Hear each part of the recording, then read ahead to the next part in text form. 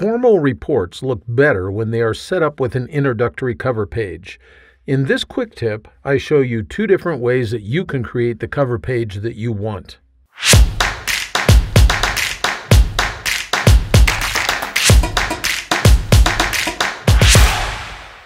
If you're writing a report, you'll probably want to create a cover page.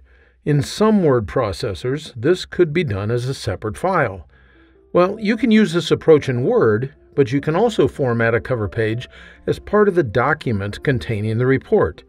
This is done by making the cover page one section and the rest of the report another section. At the beginning of your document, you need to enter the information that you want for your cover page. You can see that I've done that on the screen here. That's the first few lines that have the formal title, my name, and then a little subtitle for this particular report. I don't need to worry about the formatting just yet. All I needed to do was to enter the text. Now I can position the insertion point at the beginning of the report, but after the cover page information. So where I have the insertion point right now is just fine.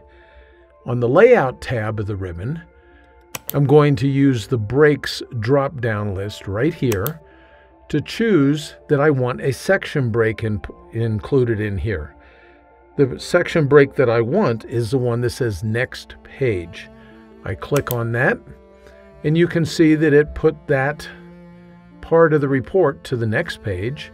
And now, if I scroll back up to the beginning of the document, you can see that this is going to be my cover page, and it's in its own section. I can format this cover page to look any way that I want, and it'll be separate from the main section of the report, which starts on the next page. This is how you format a cover page using 2 separate sections within your document.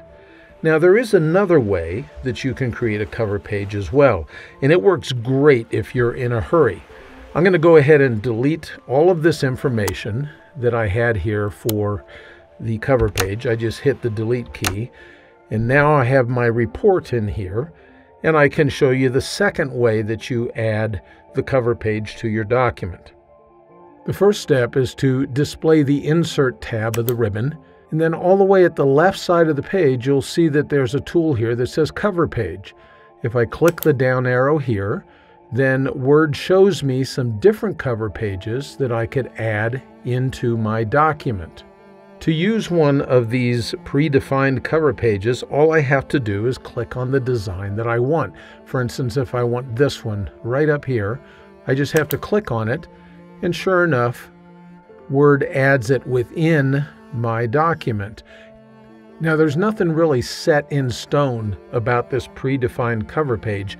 You can go in here and you can make changes in the cover page in just about any way that you want to.